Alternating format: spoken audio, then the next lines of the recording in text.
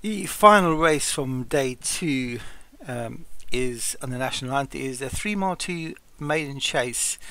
One is Acasta Malbus, Darren Thompson. 3 is a newcomer, Barbican Grove, Sue Gray. Glenfire Fredloss, also a newcomer for Ace Cherry, Lord Cowell, Patrick Hogan, Mr. Wiseman, Stu Gray, Screaming Elmer, James Shea, Watchtower, Graham Clutterbuck, Anna Carolina, James Shea, Blackburn Steel, David Robertson, all newcomers.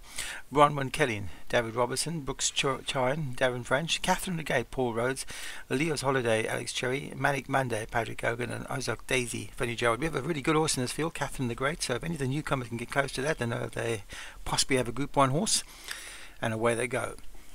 So the big favourite job will probably be Catherine the Great, who's placed in Group 1s, and it's Ozark Daisy for Vinnie Gerald, who leads from Leo's Holiday on the inside. Out wide is a Acasta Malbus, then comes Watchtower, the favourite Catherine the Great behind that. On the rail is a Blackburn Steel, followed by Brooks Shone, followed by then comes Barbican Grove and Mr. Wiseman for Stu Gray.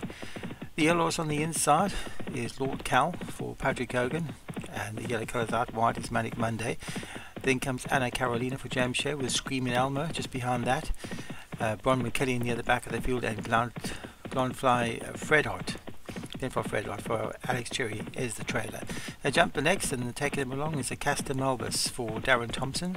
From Manic Monday is moved up into second out wide. Leo's Holiday is on the inside as they jump the next, slow jump by the leader. In between horses going well enough is Watchtower. Up near the inside is Lord Cal with Mr. Wiseman. Out wide, just behind that is Barbican Grove.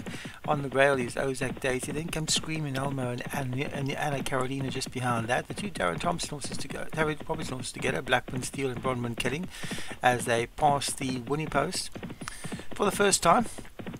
And it's Acasta Malbus who leads. From Barbican Grove out wide, between horses Manic Monday. On the rail is Leo's Holiday for Alex Cherry. Then comes Watchtower for Graham Clutterbuck, followed by Lord Cal. Catherine the Great, the favourite, is trapped wide. Then on the inside is Ozark Daisy. Mr. Wiseman just behind that, followed by Screaming Elmo. Anna Carolina just behind his stablemate. Then comes Blackburn Steel and Bronwyn Kelly, the two David Robertson horses, followed by Brookshion. That's Darren French's horse. At the back of the field we have Glenfire Fredlot for Alex Cherry. So Acasta Malbus still the leader for Darren Thompson, jumps the next well. From in second, Leo's Holiday. Then comes Manic Monday on the outside of Watchtower for Graham Clutterbuck. On the inside there's Lord Cal. Out wide is the favourite Catherine the Great for Paul Rhodes. Then comes Stu Gray's Barbican Grove, followed by Watchtower, who's dropped a few places. Then comes Mr. Wiseman. David Robertson also moved close. We have a faller there, and Blackburn Steel is gone. One of David Robertson horses is gone, Blackburn Steel. Brookshaw is near the back of the field for Darren French, and Glenfire Fredlot is the trailer for Alex Cherry as Acasta Malbus takes him along. Manic Monday in second, Catherine the Great in third for Paul Rhodes, followed by Lord Cal for Patrick Hogan. Between horses is Watchtower just behind that. On the outside there is Barbican Grove. Then comes Screaming Echo for James Shea, who's on the outside of Leo's Holiday, who's dropped a few places. Leo's Holiday, Ozark Daisy just behind that on the rail. On the outside that is Mr. Wiseman. Then comes Bronwyn Kelly for David Robertson, who's on the outside of Anna Caroline for James Shea. Brooks Showing for Darren French, and at the back of the field Glenfire Fredlot. So Acasta Malbus leads. Still 13 fences left to go, a long way to go, yeah. From in second, Manic Monday, Catherine the Great travelling well, the favourite back in third. On the other one's inside is Lord Cal. Then comes Watchtower with Barbican Grove for Stu Gray on the outside of Leo's Holiday. The grey horse who's moved through the back of the field is Brooks Showing. Then comes Ozark Daisy, Screaming Elmo on the inside of Brookshaw. Then comes Anna Caroline for James Shea. They jump the next, and a faller there. Acasta Malbus has gone. The long time leader Darren French, Acasta Malbus has gone. He was being joined by some horses. He's fallen as they approach the winning post for the second time and jump the water, which is the last jump, yeah, in the league at Ludlow, but clearly is not the case in reality.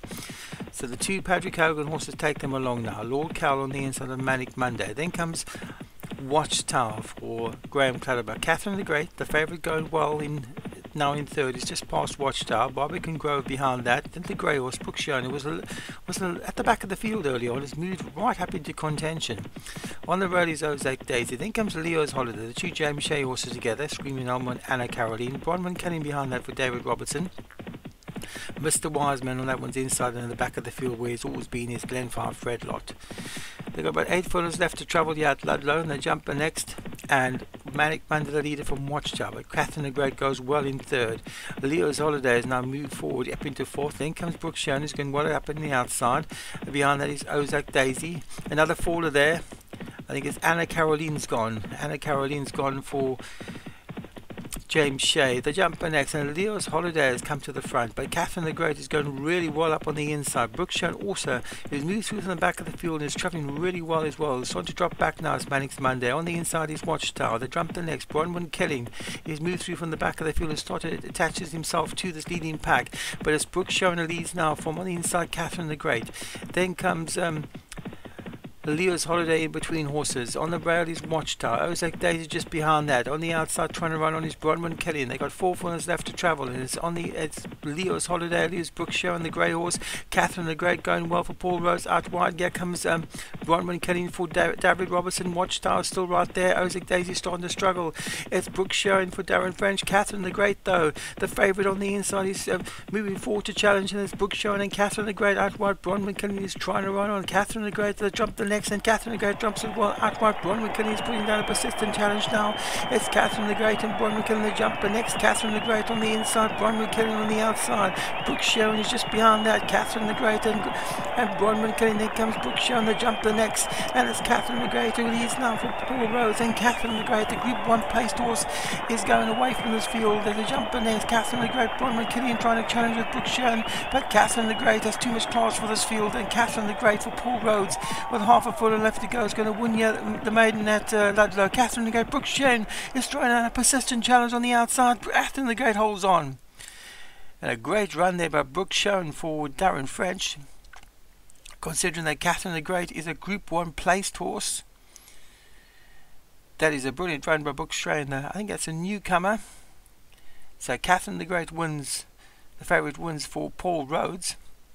And the newcomer is in second, Brookshire for Darren French. You've got to watch that one. It might be a threat in the Gold Cup. Bronwyn McKillen was third for David Robertson. Another newcomer, Leo's Holiday, back in fourth for Alex Cherry. That ran a good race. And Watchtower for Graham Clara was back in fifth.